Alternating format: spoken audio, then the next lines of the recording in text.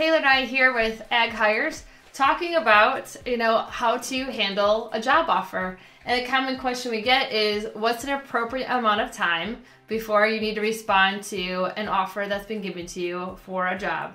Let's make some assumptions here that you have already interviewed 2 to 3 times with this employer, and that you've probably at least lightly, if not fully, talked a little bit about where that compensation range is going to be. By that point, you should really already have some strong feelings or thoughts on if you're looking to move forward with that job, and probably should be in anticipation if a job offer happens. So when that job offer does come, what's again an appropriate amount of time?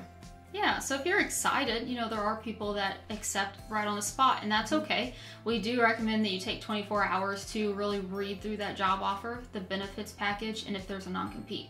You want to make sure that everything is crystal clear, and if there's any more questions that you need to bring up before you sign that offer, that is really critical. We also say that if you need more time to really evaluate, maybe there's 2 offers on the table that you're comparing.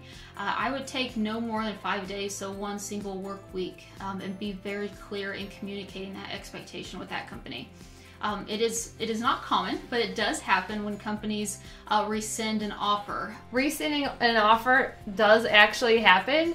An employer, can only wait so much time to get a response from a candidate. So if you're over that week mark, we've seen about that 1.5 to 2 week mark where an employer will rescind an offer, which means that offer is off the table for you. And again, the impression that leaves is that, you're just not that excited about their opportunity, and they want people who are excited to join their organization and excited, to be there. And if you're waiting for over a week after you interviewed a few times, it just leaves a wrong impression.